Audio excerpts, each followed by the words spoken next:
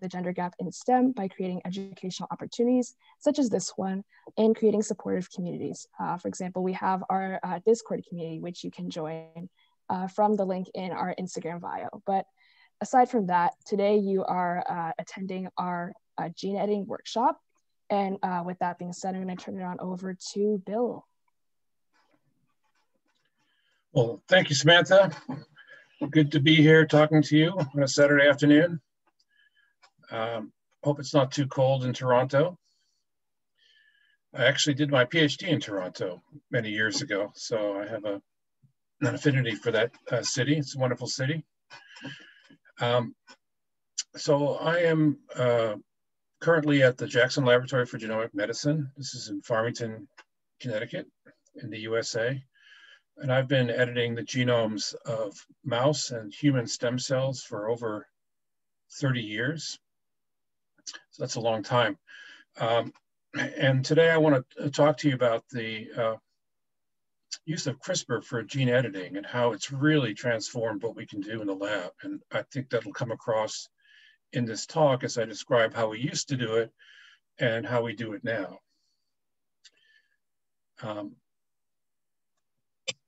Trying to advance my slides. I don't get into not advancing. There a problem? Okay, so this is just what I'm going to talk about today. So I'm going to give you a brief history of gene editing and then move on to programmable nucleases, of which CRISPR is one example. It's the preferred example of programmable nucleases. And I'll just tell you how this has transformed gene editing and how we use CRISPR. And I will talk about a little bit from my current research and how we're using CRISPR to generate disease models in human cells. And then I will end with a few stories about how CRISPR is now being used. Actually, it's now being used to cure disease in humans, which is extremely exciting. Now, you are a group of high school students, I believe.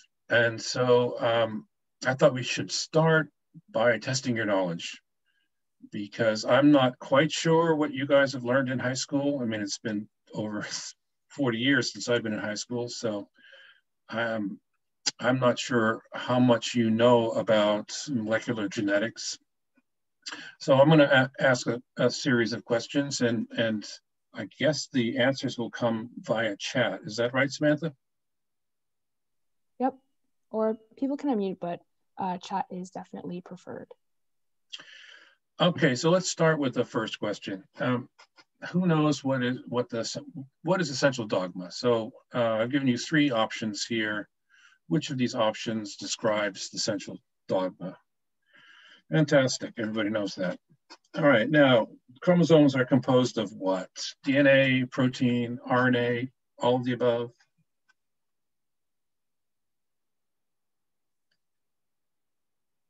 Okay, I get the consensus is correct. It's D, all of the above. People who said A are somewhat correct. It obviously does contain DNA, but the DNA is wrapped around protein. If you take a chromosome out of a cell, it's going to be associated with protein, with RNA, because it's transcribed, and some of the protein is associated with RNA, and so on. So yeah, so it's a very complex mixture of DNA and protein, which is something that's really amazing about CRISPR, is that this enzyme, this nuclease, can get access to that DNA, even though it's wrapped up in all of this protein. Okay, now the third question, DNA in your cells is single-stranded, double-stranded linear, double-stranded circular. So think about a chromosome and what it looks like. I'm talking about human cells. These are your cells. So which is it? Yeah, everyone has that right. Double-stranded linear is correct.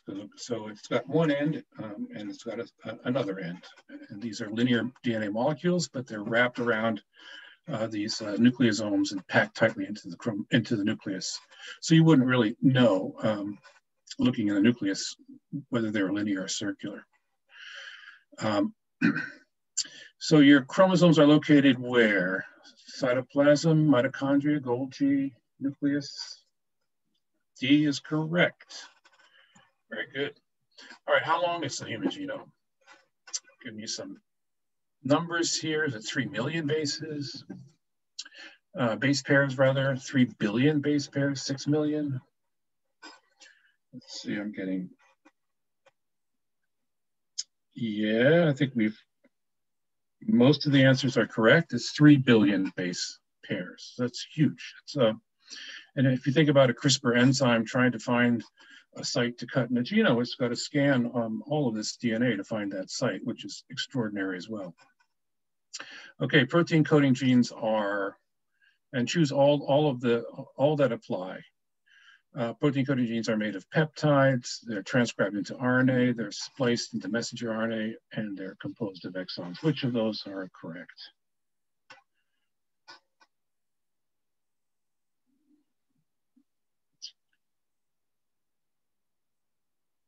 Okay, I'm getting B's,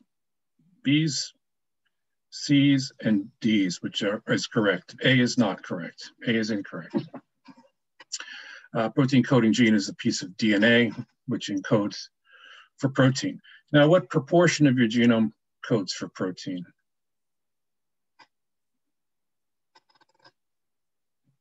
Seeing B's.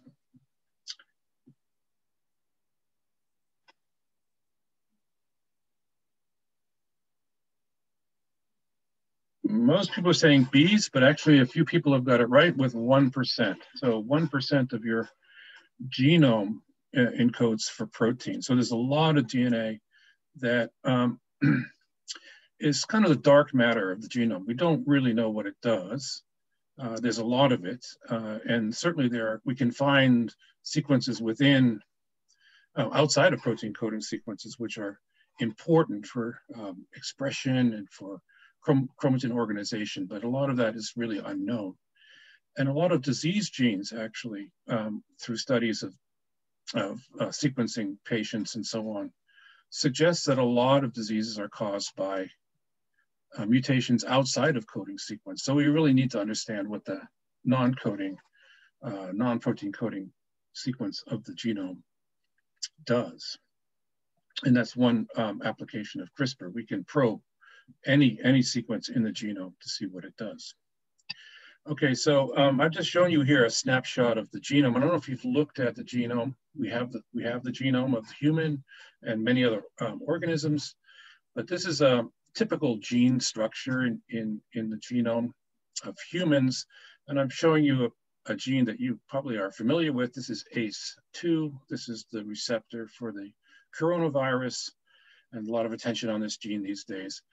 And what you see is that these, I'm gonna have to put on my laser pointer.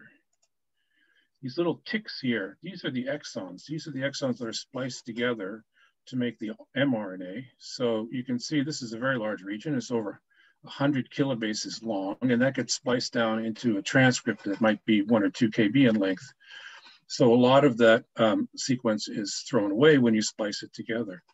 The other thing you'll notice is that there are multiple transcripts for any given gene. The ones in orange and yellow, these are protein coding. The ones in blue are presumed not to code for anything, yet they're still synthesized in the cell. So you see lots of coding and non-coding transcripts. So another kind of difficulty understanding genes is that genes are composed of multiple isoforms. And so we may understand one isoform very well, but we don't necessarily know what all of the isoforms are doing. Okay, so let me define gene editing, and I will define it this way for this talk. It's the planned modification. So we design these modifications. So we plan the modification of double-stranded chromosomal DNA by changing or deleting or inserting one or more nucleotides. So we can change small numbers of nucleotides, we can delete big regions, we can insert large pieces of DNA. This is what gene editing does. Now, before CRISPR was discovered, you might be surprised to hear that gene editing really was only practiced in about 2 systems: yeast, where it's very efficient, and mammalian cells. and specifically mammalian stem cells. And the reason for this is that mammalian stem cells are rapidly dividing cells, and you need, for gene editing to be efficient, you need to have cells that are rapidly dividing so that they will undergo these events that will change the DNA. And before CRISPR, even human stem cells were very difficult actually to edit. And we're not quite sure why, what the difference between, say, a mouse stem cell and a human stem cell is, but they were very difficult to edit. Now, post-CRISPR, basically any cell, any embryo or tissue of a plant or animal now can be edited, which is phenomenal. So CRISPR has really broadened what we can do in a number of different systems. So the applications that CRISPR editing is used, I think the most important, one of the most important applications is to use CRISPR as a tool to probe the function of DNA sequences in the genome. So as I say, we can alter basically any sequence in the genome now. Much of the sequence, we don't understand how it works. Even many genes, we don't understand how they work. So we can use CRISPR now to pick apart and discover what every gene in the human genome is doing, what every stretch of DNA is presumably doing. Another very important application of CRISPR is that we can use it now to correct genetic or inherited diseases, which is extremely exciting. And there are a number of applications in agriculture where you can improve the varieties of plants and domesticated animals. You can make plants more healthy. You can make domesticated animals more healthy and more productive. And what's interesting about CRISPR is that you can do this without introducing any exogenous DNA. Basically, you're just making changes that exist in nature to improve plants and animals. And so this falls out of the definition of genetically modified organisms, because basically you're just using CRISPR, you are short-circuiting the time it would take you to breed in these various mutations that provide benefit to plants and domesticated animals. So it's quite an interesting area as well. I'm not involved in any agriculture projects, but certainly you hear about them in the news, and they're quite interesting. Okay, so here's a brief timeline of genome editing. I'm not including the work in yeast. I'm going to focus here on editing in mammalian systems. So gene editing really came about around the time that people had discovered the properties of mouse embryonic stem cells, which I'll describe in a bit more detail later. So these mouse embryonic stem cells turn out to be one of the few cells that we could efficiently edit back in the day. So I started my PhD in 1987. This was right around the time where mouse embryonic stem cells were starting to be used in the lab. And I was very excited to work with these cells because the property of these embryonic stem cells is that you could modify their genomes, and then you could create mice with those modifications. And that's the whole sort of basis of this gene targeting technology in mouse embryonic stem cells. And that's gone on for years and years. And the first mouse knockout was actually in 1989, a couple of years after I started my thesis. And we all started using this technology in mouse embryonic stem cells to identify genes that were important in development, genes that were important for certain diseases, and so on. And so there's been a huge amount of work that's gone on in modifying the genomes of the mouse through this mouse embryonic stem cell technology.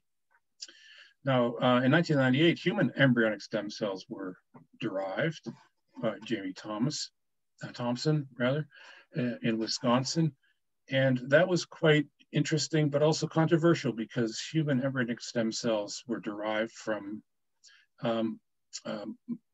fertilized human embryos. So you would have to collect these human embryos. They were usually discarded from IVF clinics. So there was a certain amount of controversy about their use because it meant destroying a human embryo. Now, luckily, and around 1998 was around the time people started using what are called programmable nucleases, which include zinc finger nucleases, tail nuclease, and finally CRISPR. These programmable nucleases, as I will describe later, really improve what you can do in terms of gene editing. So these were coming out around the time that we had these human embryonic stem cells. So the prospect of actually understanding what genes are doing in human cells became a real possibility. Fortunately, Shinji Yamanaka developed a way to actually generate human stem cells, which we call human-induced pluripotent stem cells or human iPS cells, in 2007. Now, this is not controversial at all because these cells come from somatic cells of your body, either your skin or your blood, for example. And he developed a way to reprogram somatic cells back to an early embryonic state, a pluripotent state. And these are called human iPS cells. And these are the cells that I work with currently. So this is a tremendous discovery as well. Yamanaka was awarded a Nobel Prize for his work with reprogramming of cells. So once these nucleases came to the fore, we started to see their application in humans. So the first trial, which was meant to cure HIV, used the zinc finger nuclease directed against the HIV receptor, CCR5, and that trial has been successful. And this now stands as the first successful gene therapy with one of these programmable nucleases. You might remember a couple of years ago the story of CRISPR babies, and I'm going to talk about this at the end of my lecture. This is very controversial. So now that these nucleases could be used both in cells and in embryos, a group in China decided to try this to inactivate the CCR5 receptor in human embryos and take those embryos to term. And so we have now CRISPR babies that have been modified, deliberately modified with mutations in this gene CCR5. And I'll get back to that. And I think what's most exciting of all in recent news, in June, the first results of a trial to try to cure sickle cell anemia with a CRISPR came out, and it looks very successful. So there are only a few individuals in this study, but they're all responding very well to this this CRISPR therapeutic. So you can see how quickly this field is growing from using it as a research tool to understand genes and how they function in cells and in embryos, to actually being used in the clinic to discover diseases. So CRISPR is the preferred version of these programmable nucleases, and this was work that was also recognized this year by the Nobel Committee, and a Nobel Prize in Chemistry was given to Jennifer Doudna and Manuel Charpentier this year, which is also very exciting news. Okay, so going back to the very first gene editing experiment, this was done in 1985. So if we go back to our timeline, this was right about here, where Oliver Smithies, who studied globin genes in human cells, was very interested in the idea that we might be able to use the process of homologous recombination between a DNA that we make and introduce into cells. So can we modify the genome of a human cell by using exogenous DNA that has homology to the region that we want to change? And this was the first successful experiment that was reported. And what he did was he took a piece of DNA from the beta globin locus, cut it and looked for homologous recombination events that occurred within the beta globin locus, and he was able to find them for the first time in a mammalian cell. And it was so it was successfully introduced by homologous recombination. And so what he concluded is that although many other problems remain to be solved, their results, our results, suggest that specific plan modifications of the globin locus and bone marrow stem cells may eventually be possible for the treatment of patients with hemoglobinopathies, such as thalassemia and sickle cell anemia. So it's kind of interesting that the first ever editing experiment was done by a researcher who had in mind this idea that if we could actually edit the genome of human cells, we might be able to cure diseases like sickle cell anemia. And as I just mentioned, we have now data, for the first preliminary data, that this actually does work, and you can cure sickle cell anemia with these programmable nucleases. And I'm going to describe how we've gotten to this point. So now let's just step back and discuss a little bit about conventional gene targeting. This was the gene targeting that I was performing as a graduate student, and it made use of these very special cells called mouse embryonic stem cells. So these mouse ES cells, or embryonic stem cells, come from the early embryo, from the blastocyst stage, and we can take the blastocyst from the pregnant moms, flush them out, and then we can culture the inner cell mass of these cells, and we can propagate these cells. Now, what's really interesting about these cells is that they're normal diploid cells, but they will divide forever. They're basically immortal cells at this stage. So if you provide the right growth factors, you can grow these in a dish forever. The other property they have is that if you take away certain factors and add others, you can differentiate these embryonic stem cells into virtually any other cell type of the mouse embryo. And so this is what is a classic example of a pluripotent stem cell. So it's a cell that has the ability to make virtually any cell in the body.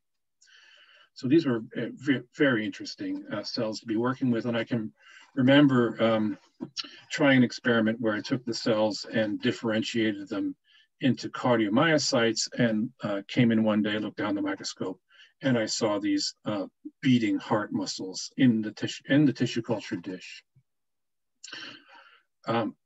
So the other property of these cells is that you can grow them, you can transfect them with DNA, you can isolate colonies, and then you can screen those colonies for homologous recombination events.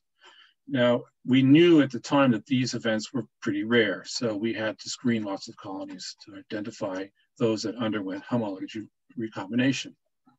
Over the years, this method got a little bit better because we used very large homology arms. We used the positive drug selection and a negative drug selection, and that helped it increase the frequency of these rare homologous recombination events. And so it made it reasonably easy to build a vector and modify or knock out a gene by homologous recombination in this way.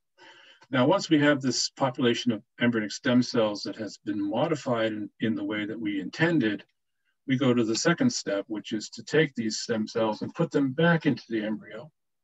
And these embryos will then go back into the inner cell mass, and they will contribute to the development of the mice. And these mice are called chimeric because they're mosaic. They contain both the modified cells and the normal wild type cells. So you get these what we call chimeras, which you can identify by coat color markers. And then you breed these chimeras to normal mice, and you will find that these litters will contain some mice that have your desired alteration, which we call a knockout mouse, for example, so gene-targeted mice.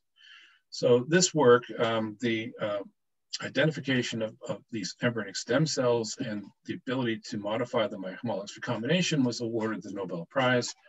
And this went to Oliver Smithies, the person who did the first experiment to knock out a gene, Mario Capecchi, who worked on the positive-negative homologous recombination technique, and Martin Evans, who described the first isolation and characterization of these special embryonic stem cells. So this was a very important time, I think, and a lot of the engineering and editing that we do now is really based on years and years of experience in perfecting this whole gene targeting technology in mouse embryonic stem cells. So we depend a lot on that experience. And for my own part, I took these methods that I just described and led a team at the Sanger Institute in Cambridge, England, where we knocked out basically every protein coding gene in the mouse. And I will point out that these knockouts in the stem cell are heterozygous, and only through breeding can we make them homozygous and determine the phenotype of the mutation. And so we generated this resource of knockouts in over 15,000 protein coding genes. These cell lines have been used to drive mice, and now over half of these have been phenotyped, and that work is ongoing. So we're going to know in maybe 5 or 10 more years what every single gene in the mouse is doing, presumably. The other point that I'd like to make is that we are able to make very sophisticated alleles this way. So we can essentially introduce reporter genes. We can make these conditional by using the Cre-Lox technology and so on. I'm not going to go into too much detail, but just to say that we can actually really make very specific and quite large modifications in genes using this conventional approach. Okay, so now I want to turn to programmable nucleases. And so there's 3 of them that are noteworthy. The first was the zinc finger nuclease, and that was developed in 1996. And this is an engineered protein. So we can engineer proteins to bind specific DNA sequences. And so if you know the structure of the zinc finger itself, you can make amino acid changes to it to alter what bases that zinc finger is going to come in contact with on DNA. So we have a DNA binding zinc finger portion of the protein, and then that's fused to a nuclease, which is from bacteria, which is a FOC1 nuclease, so that we can actually use it to cut DNA on both strands. So these were quite successful, and they were shown to really improve the efficiency of editing because by introducing a cut in the DNA, you stimulate the cell DNA repair mechanisms to integrate DNA by homologous recombination. So this increased the efficiency of gene editing by homologous recombination by 2 orders of magnitude. So that's huge. So that makes it quite efficient using these nucleases. The problem with these nucleases is that they are hard to design, they're expensive to make. So they never really took off with the community. I mean, I was aware of these, but the amount of money and time to make these for a specific DNA sequence was more than I could afford. So I never really used zinc finger nucleases. And then TALEN nucleases came out in 2010, and these were a little bit easier to design, a little bit more friendly for a research lab to use, but they're still, again, these are engineered proteins that are modular, and that each of these modules will identify or bind to a specific base in the DNA sequence. So that looked quite interesting. So I started to make a few of these TALEN nucleases back in 2011. This is a year after they were described. And we were making, relatively significant progress, but there was still issues with the fact that you had to make very large constructs and that you had to introduce those very large constructs into cells. So it wasn't as easy as I imagined it would be. So that was 2010. And then in 2012, the Cas9 nucleases came out and were described, which really have transformed everything, because these are very easy to use, very easy to make these nucleases to specific DNA sequences. Now, these are different from the zinc finger and the tail nucleases. These are RNA-guided nucleases. So this is the so-called Cas9 nuclease system, which has this protein component, which has the ability to cleave DNA. It also has an RNA. So this protein also recognizes an RNA, which we call a guide RNA. And that guide RNA is then used by this system to identify a specific sequence in the genome by very simple Watson and Crick base pairing. And all you need to know to get this system to bind a specific sequence is just to add 20 base pairs of your target sequence to this RNA, and you can direct that protein and get it to cut at any site in the genome, essentially any site in the genome that you want. Now,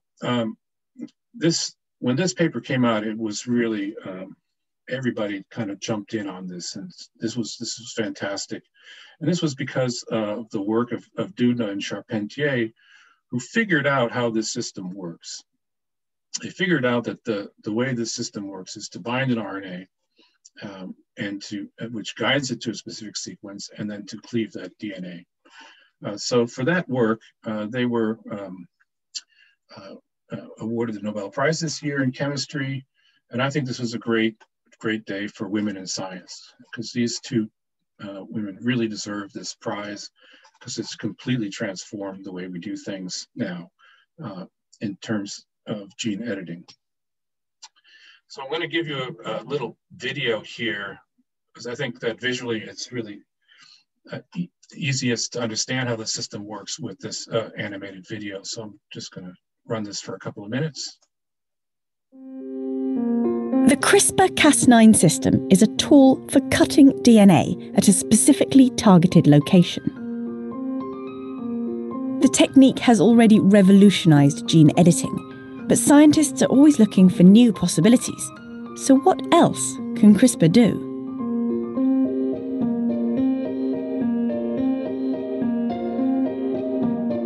Since being discovered in a bacterial immune system, CRISPR-Cas9 has been adapted into a powerful tool for genomic research. There are two components to the system: a DNA cutting protein called Cas9 and an RNA molecule known as the guide RNA. Bound together, they form a complex that can identify and cut specific sections of DNA. First, Cas9 has to locate and bind to a common sequence in the genome called a PAM. Once the PAM is bound, the guide RNA unwinds part of the double helix. The RNA strand is designed to match and bind a particular sequence in the DNA. Once it's found the correct sequence, Cas9 can cut the DNA. Its two nuclease domains each make a nick, leading to a double-strand break. Although the cell will try to repair this break, the fixing process is error-prone and often inadvertently introduces mutations that disable the gene. This makes CRISPR a great tool for knocking out specific genes. Okay, I'm going to stop it there.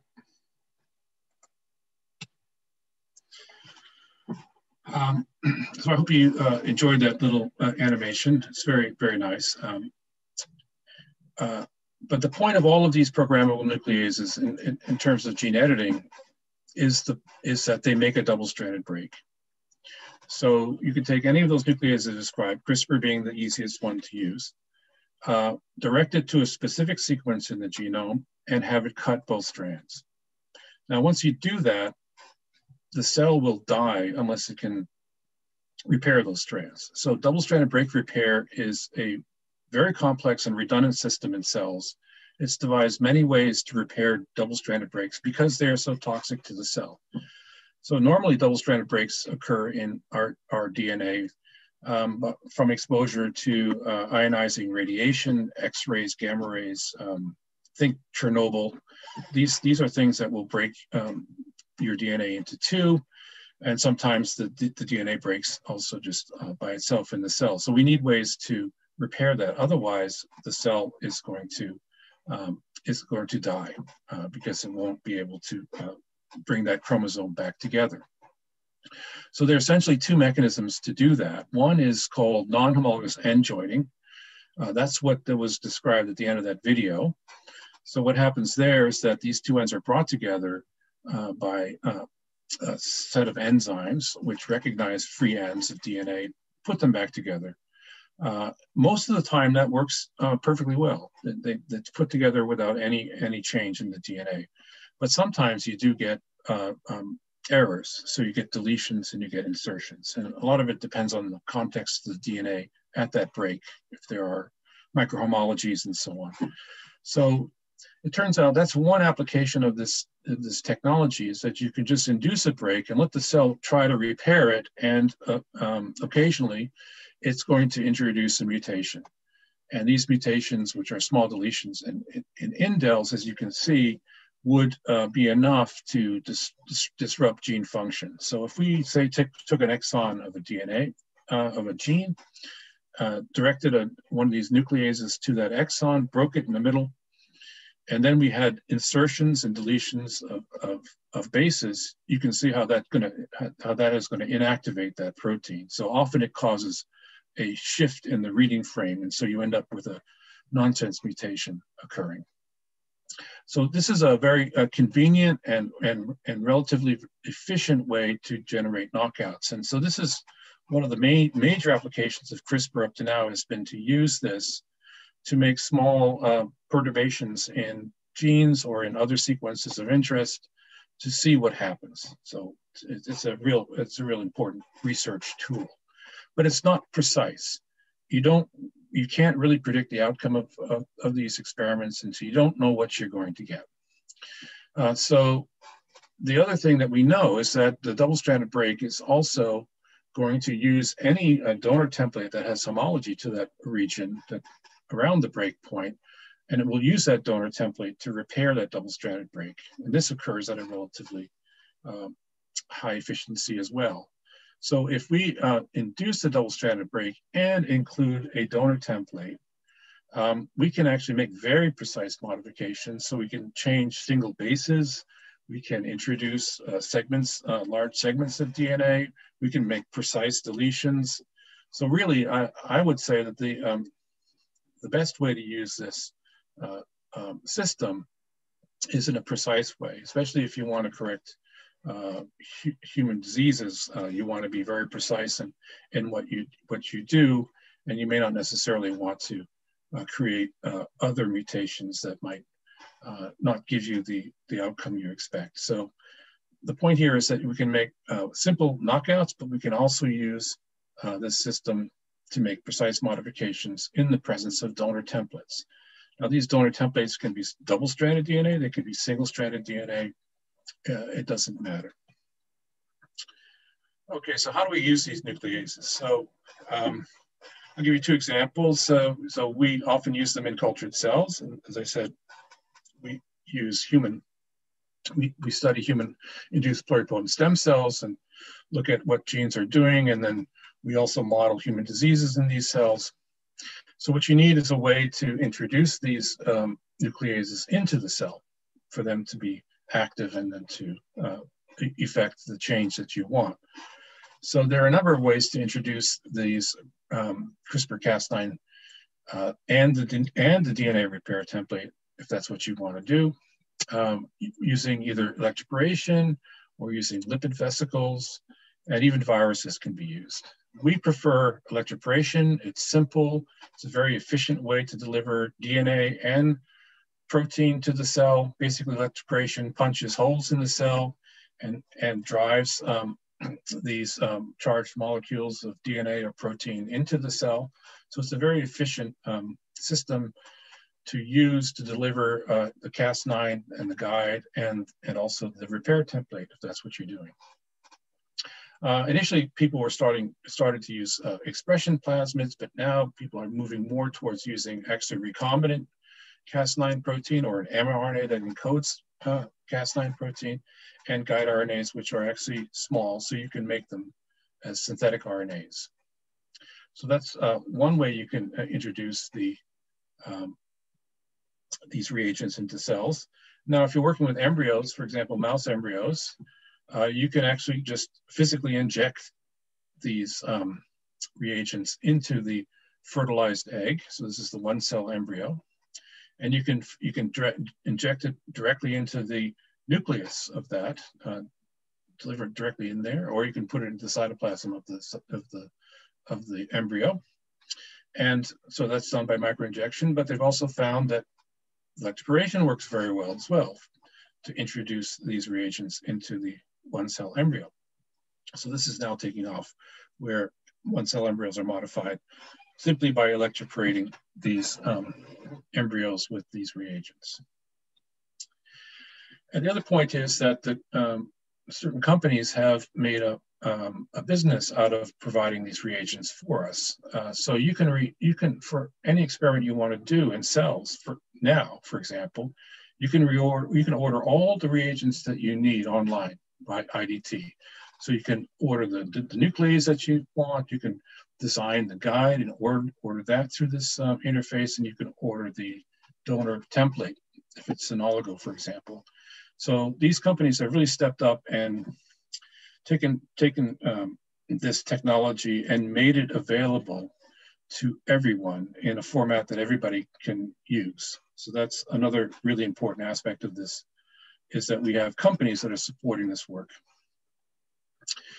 Okay, so I want to just go through just a little tutorial on how we design guide RNAs for such experiments. And so I want to use this example of the sickle cell anemia mutation. So this is a mutation in exon 1 of the human beta globin gene, and it's a mutation. It's a T, a GT. It's a GTG. Is the mutation which encodes a valine, and this is what causes sickle cell anemia. So a lot of human diseases are just a single base change in a gene. So to correct that, we want to change the GTG codon that encodes for valine to a GAG codon, which encodes for glutamic acid. And that should restore the function of hemoglobin, and then that would cure sickle cell anemia. So this is a very simple editing experiment now with CRISPR.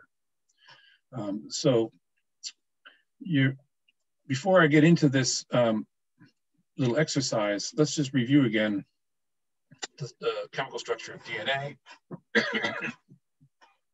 Just to remind you, DNA is a double-stranded DNA is a DNA helix. DNA is a DNA helix, and there are two strands anti-parallel to each other. So one will have a 5' end going in this direction, and the other one will have a 5' end going in this direction. So they're anti-parallel. It's convention we call the 5' end the 5' end because this is the 5-position carbon here, and then the 3' end because this is the 3-position carbon here. So we 5' to 3' is how we talk about DNA.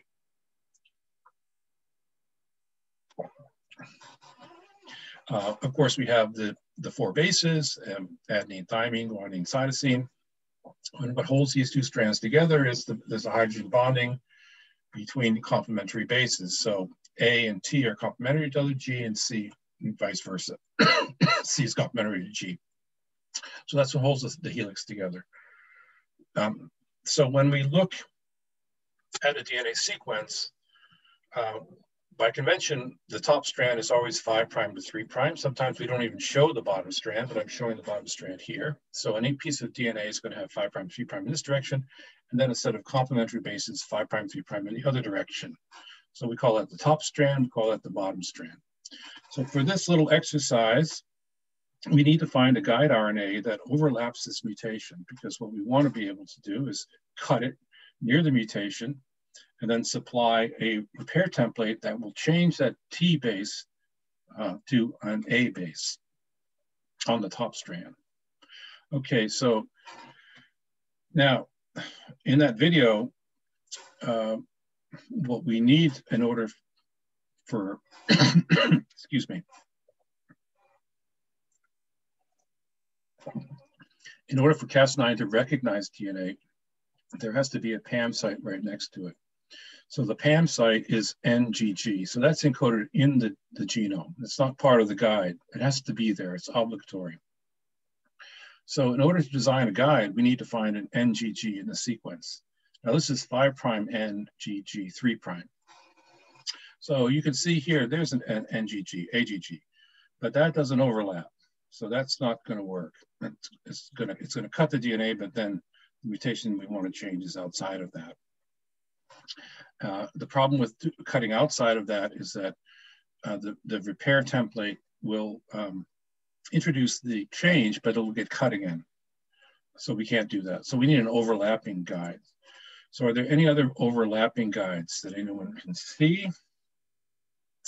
Now, it can be on one strand or it could be on the other. So we have to look at both strands. So NGG, there's one, there's another one, but that doesn't overlap. How about on the other strand? So we go in this direction, 5' to 3'. So we see, there's a GG, there's an NGG, but then that's not overlapping the mutation. There's an NGG, but that's NGG. We can't use that one either because N can be any base. So again, you'd make the change, but then it would get cut again because it still has the PAM site and the guide sequence. So that's not going to work. Sorry, I said that's a CC. So here it is, this GGA. This is the PAM site. So by scanning the sequence, you can have computer programs do this for you, but you can also just scan the sequence, look for the NGG. This is the PAM right here, NGG. And this highlighted sequence is the guide that you order. Now the guide is an RNA, so we need the 5' to 3', 20 base pair sequence, 5' to 3', but wherever there's a T in DNA, we know we have to substitute it for a U in RNA. So the actual guide that we would order from the company would be this guide here, GUAA CGG. And you can see that's GUAA CGG. So that's the guide RNA. Now the template is easy. All you need to do is take this top strand and change that T, as we said, the mutation T into an A. So we just put an A into the top strand. We order that. And now we have the reagents that we need to make this change, to correct this mutation. It's as simple as that. Okay, so I want to be mindful of the time. Yeah, we're getting on with time. So I was going to tell you about our work where we are applying gene editing technology to develop disease models in human pluripotent stem cells. But I'm going to have to skip that for the purposes of the time as we're running out. But I'll just summarize it by saying that we can use these cells, induced pluripotent stem cells, as the cells for gene editing. And this system is so efficient, and because the enzymes will cut on both chromosomes, we can actually modify both copies simultaneously. And that's hugely important. So if you think about what I talked about earlier with the mouse, we were only able to modify one copy of the gene in mouse embryonic stem cells. We had to make a mouse that used breeding to make it homozygous, so we had both copies knocked out. But this technology, CRISPR, allows us to modify both copies of the chromosome simultaneously, so we can start to look at function of DNA sequences, or we can develop disease models that require modification of both copies of the gene. So that's hugely important. And so what CRISPR technology has done for us is it's opened up this whole area where we can finally do genetics in a normal diploid cell, which is this iPS cell.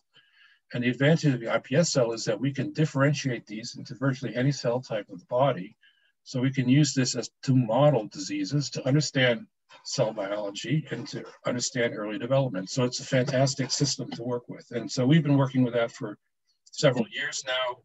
We've improved the system. We've gotten Cas9 which originally was rather inefficient at making changes by homology-directed repair, only about 10% of the alleles in unselected cells.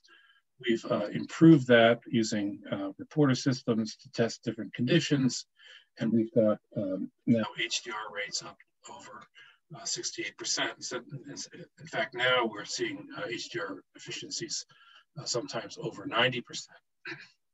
And so we've been using this technology to introduce patient mutations into these iPS cells to model neurodegenerative disease, and then to use those cells to differentiate them to neurons, and then to assess the phenotypes in those cells.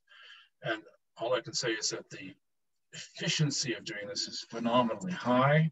And you can see here that we can get, in some cases, over 90% of the clones have biallelic modification of the gene to introduce this genetic mutation.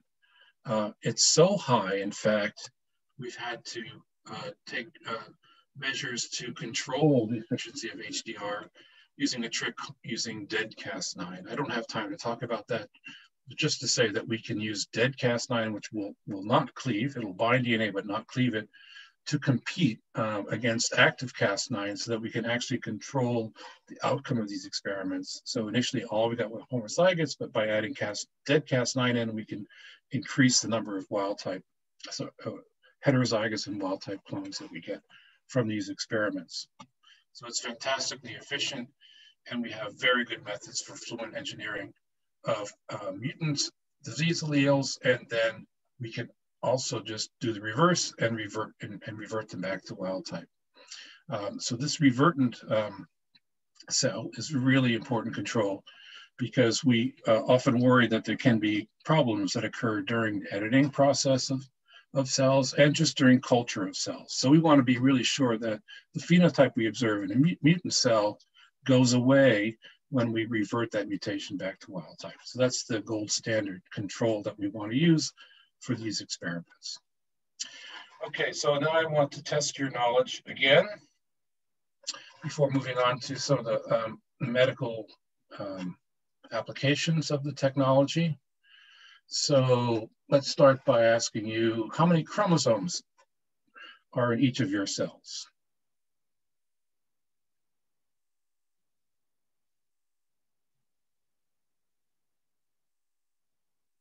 Okay, not quite a consensus, but it's starting to get there. D, 46 is correct. So we have 22 pairs of autosomes. That makes 44. And then we have the X and the Y, so that makes 46. Now, the sperm and egg contain how many chromosomes?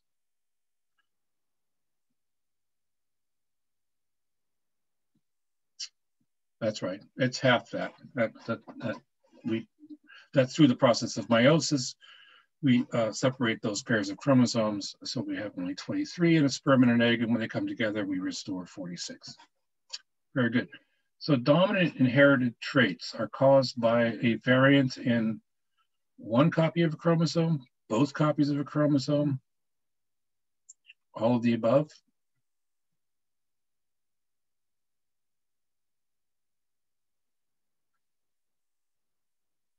Yeah, we're seeing A's and C's. This is a little tricky question. It's actually not very well worded. Dominant traits occur if one copy of the chromosome is mutated. You see the effects. But many dominant diseases, you can actually inherit that on both copies, and you see the same effect. But that's a little tricky. So we'll go with A as the correct answer here. That the dominant inherited trait are usually caused by a variant on one copy of the chromosome. What about recessive inherited diseases?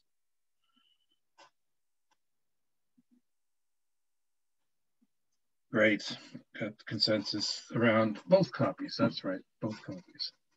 Now, finally, if both parents are carriers of a recessive mutation, what fraction of the children will have the disease?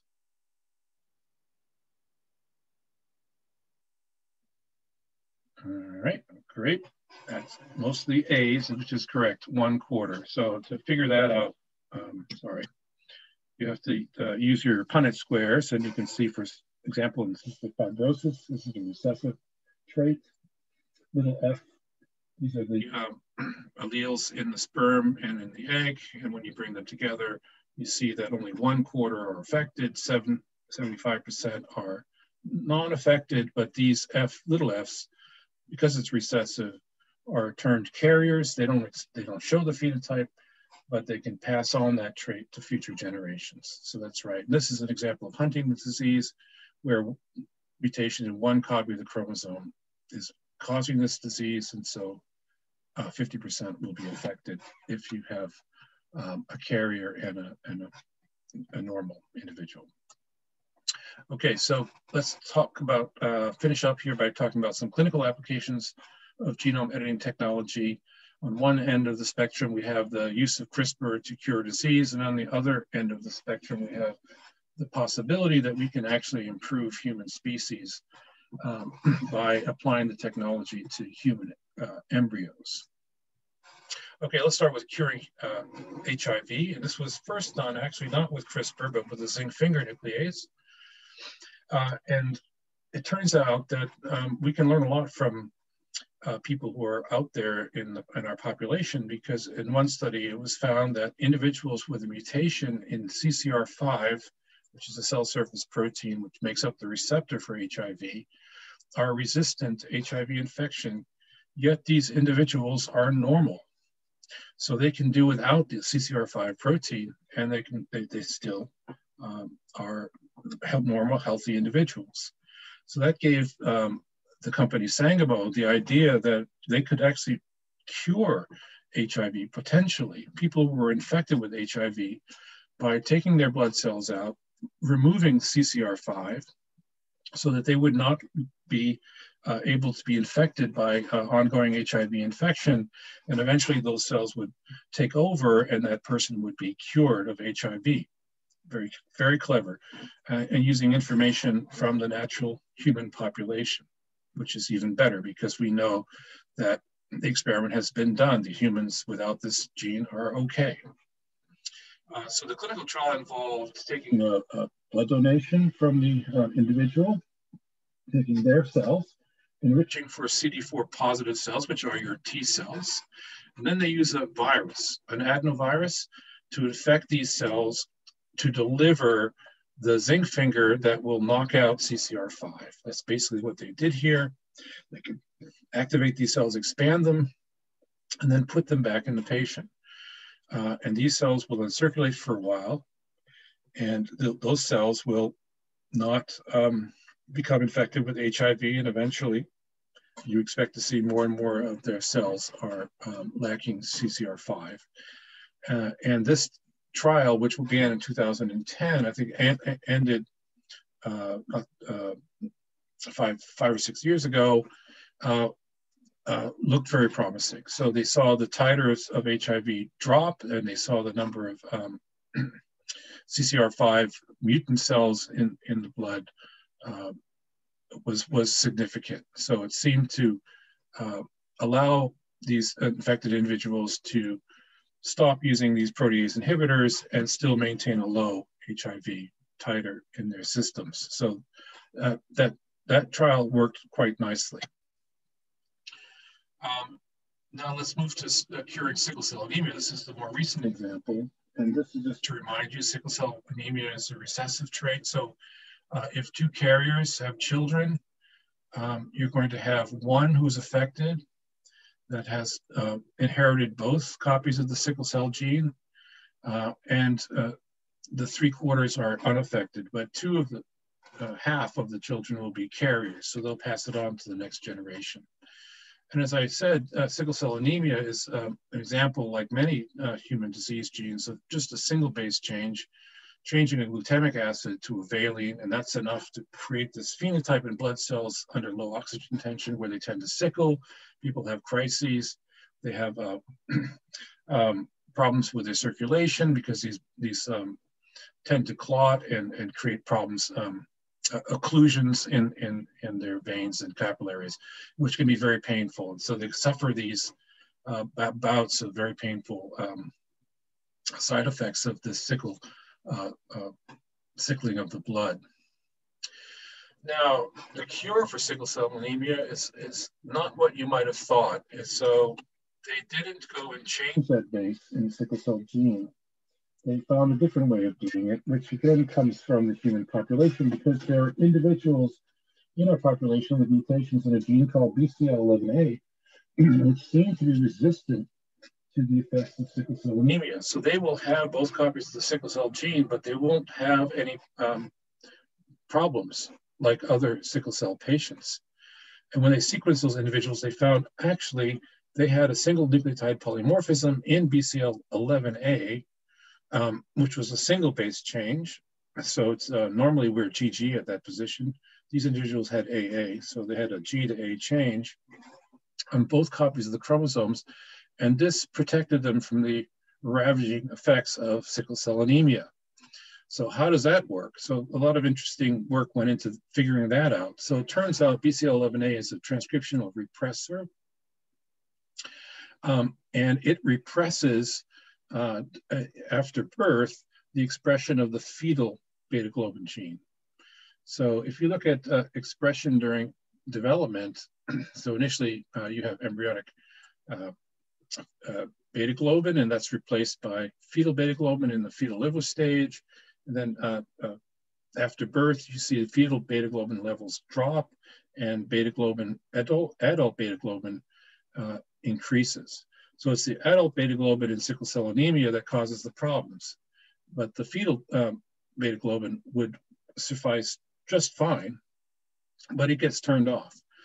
But in these individuals with the BCLA mutation, this repressor is no longer there, and so you get fetal beta globin expression throughout adult life.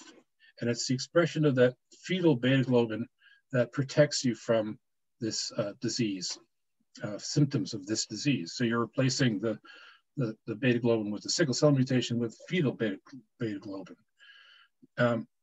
So that's a very clever strategy, because all you need to know is you just have to knock out, using CRISPR, this site in BCL11A so that it is not able to repress fetal expression of fetal beta globin, and that should protect you from the symptoms of sickle cell anemia, as well as other thalassemias. So that's exactly what they did. They started a sickle cell trial. This is the first CRISPR trial. It's been given the number CTX1, so it's essentially it's a Cas9 RNP that's directed to this BCLA enhancer element. So in this case, they take sickle cell patients, they take from their bone marrow CD34 plus positive cells, which are your precursors of hematopoietic stem cells, precursors. You can then introduce this CRISPR into those cells to knock out BCL11A enhancer, and then put them back in to the body, which they go back to the bone marrow, and they're resident there, and they will continue to produce blood cells for many, many years afterwards. So the preliminary results of this experiment was reported in June of this year, and looked very promising. So in one individual, they found expression of fetal hemoglobin, 46.1%, and blood cells producing fetal hemoglobin went up to 99.7%. So by reconstituting their blood cell system with this mutant cell, they're able to now express fetal hemoglobin, and essentially this prevents these vaso-occlusive crises, or VOCs, and this has now gone on for over 9 months. So this is extremely promising, and there's a similar trial in progress now with using the same reagent, CTX001, to treat beta thalassemias. So that's hugely exciting. Okay, so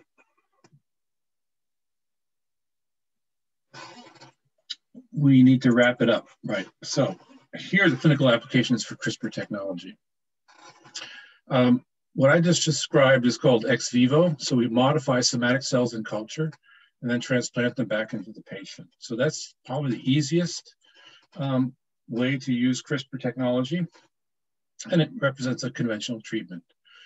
People are now starting to think about, well, can we actually deliver CRISPR to the tissues, say the brain or the pancreas directly? And so we don't have to take out cells and put them back.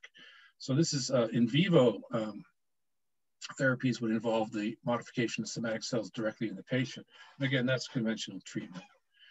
And on the other end of the spectrum, there's been a number of doctors who suggested that, well, we could get rid of these inherited diseases entirely from the human embryo itself. So it's not born with inherited disease. So this is called germline modification. So we modify the germ cells or embryos. But the problem with this is that we will, anything we introduce into those cells, any genetic modifications that may have occurred outside of the one you intended, would be passed on to future generations. So, and this really is a departure from normal medicine. This is a treatment of an unborn child. So this is hugely controversial.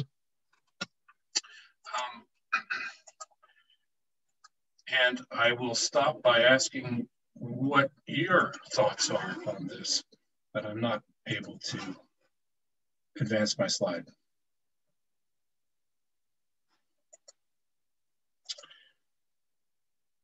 Okay, so we're out of time, so I'm going to stop there and take any questions.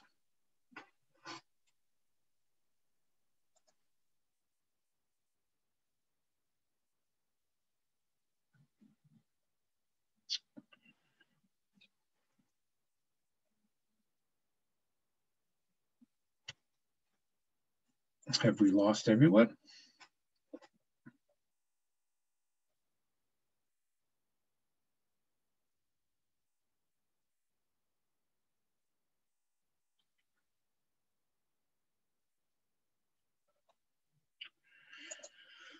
Okay, so we got a few questions.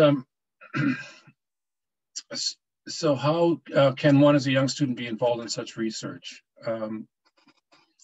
I would say that these reagents, as you say, are expensive, and I doubt that many schools would have resources to actually pay for and use these types, do these kinds of experiments. That requires, I think, a lot more than what you would normally do in a high school lab. At least that's been my experience. So I'm not sure you'd be able to actually do the experiments yourselves, but what I would encourage you to do is learn as much as you can about CRISPR technology, because I think it's becoming so widespread in its use for so many different applications that it's very likely that if you get to college and you start to volunteer in people's labs, there's going to be somebody working with this system for sure. It's becoming ubiquitous, actually, this technology for so many different applications. So I would encourage you to continue to look out for papers on CRISPR technology. I've only touched the tip of the iceberg here, talking about gene editing. There are many other applications that that involve other uses of this programmable nuclease, well, this programmable protein. It can home into any sequence and modify it in many different ways. So I would keep studying what, the advances in CRISPR technology over the next few years, because it's really moving quickly. And I think by the time you get to graduate school, if you know about this, quite a bit about these technologies, it's going to be immensely helpful in your studies.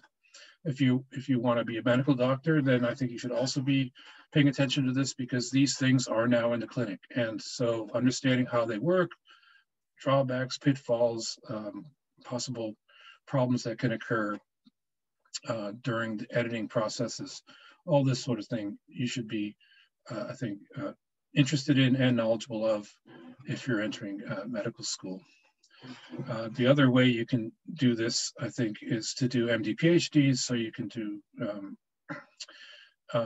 work in terms of pushing the technology forward as a PhD student, and then using your knowledge as a doctor, begin to apply this technology. So I think that's one of my regrets, is that I didn't go to medical school. So I went to straight into a PhD, and it was only when I started learning more about mouse physiology, I started thinking, this is interesting. What happens in humans? And so I think that information about what happens in humans, what's some medical degree would have been quite useful for me. Now,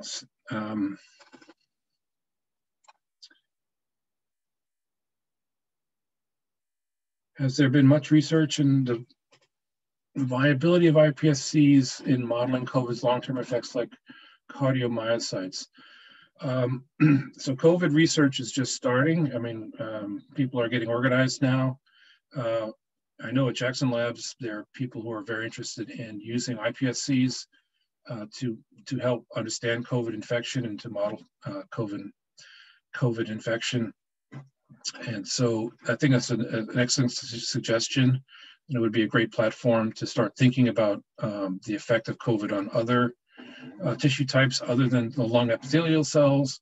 We know that it can affect neurons. We know it can affect kidney cells and so on. So we would have access actually to those cell types from iPS cells. So I think that's an excellent suggestion. And my guess is that people are going to be starting to work in this direction.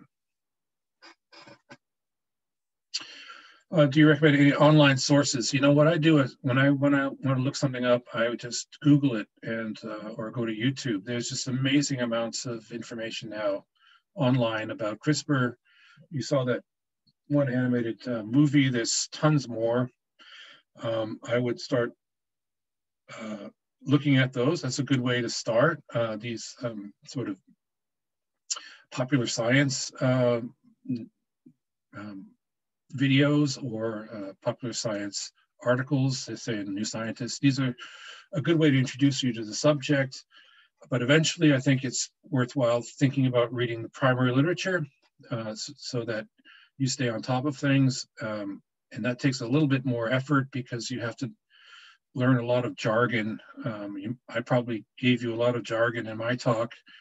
Maybe you didn't catch half of the things I was saying because a lot of it is jargon. You have to learn it, what that means. So I would start with kind of popular science articles and videos, but eventually move towards actually reading the primary papers so you understand in detail how these things work, and they'll discuss what things can go wrong, and so you have a much deeper understanding of what you're doing by reading the primary papers.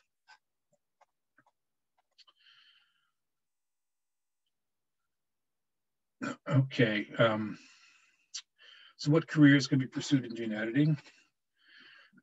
Asks Gleb, and there are, I think, lots of careers in gene editing. Well, I wouldn't confine myself just to gene editing. I would say maybe gene modification or CRISPR technology. So, as I said, this technology is becoming ubiquitous in biomedical research.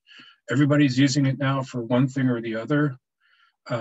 So I think if you understand this technology and you learn how to use it, that you can work in many different labs and many different contexts, and even in the medical clinics, applying this information. So there's going to be research jobs in labs. There's going to be biotechnology companies are hiring people like crazy who know this, who know about CRISPR technology, because they're the ones, the biotechnology companies are the ones who are going to develop these medicines, these CRISPR-based medicines. And then there are people that work in the clinic who actually run these clinical trials and work with patients. So I think, you know, from research to therapeutic application and everything in between, I think the careers for those who understand this technology are booming at this point. So I'd keep an eye out for that. So if you can go to your interview for your job with some, even if it's volunteering for the summer to work at someone's lab, if you can go there with a a knowledge of CRISPR and say that you want to, apply it, and this is how you think you could apply it to the problem they're studying, I think you would really impress them, and that helps you get the foot in the door. So we hire people these days, and they know we work with CRISPR, and they research it, and they come to the interview, and they can talk to us about how it works and how excited they are to use it, and so on. And that's very impressive. So I think I would encourage you to learn as much as you can before your job interview. Okay. Do you mind sharing a references direction for someone to write up literature review? Oh, this is crazy. You put CRISPR into PubMed, and you just get so many articles back, thousands of them, and you don't know which ones you should focus on reading. So what I would recommend to you to do is to take a nice recent review from a high impact journal like Nature Medicine's Methods, and so on, because in those reviews they will also point you to the most important, I guess, papers that have been published in this area. So I think a good way to approach a literature review is to start with someone else's review, someone who knows, and there's quite a few now published in Nature, Science, Nature, Cell, and so on, that describe CRISPR and specifically CRISPR and gene therapy. Start with a review, and then look up all of the papers that look like these are the seminal papers that made these advances possible. That's my recommendation. I have to do this every time I write a paper. I haven't written a paper for a year now. I'm about to start writing another paper.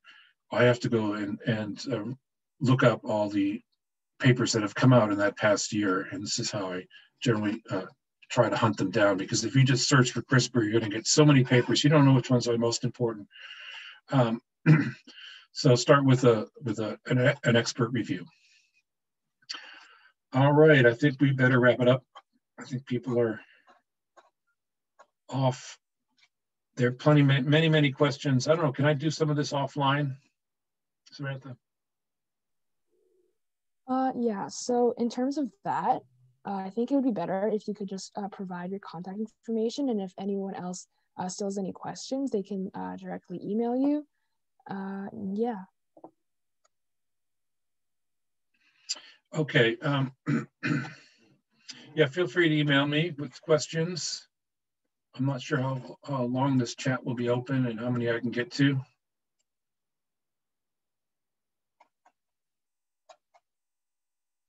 Yeah, some good questions. Well, thanks for your attention. I hope you understood some of what I said today, and I hope you're interested and excited to delve more into this area of CRISPR technology in the future, and keep it in mind when and if you decide to enter biomedical sciences. Thank you for your attention, and have a great day or evening.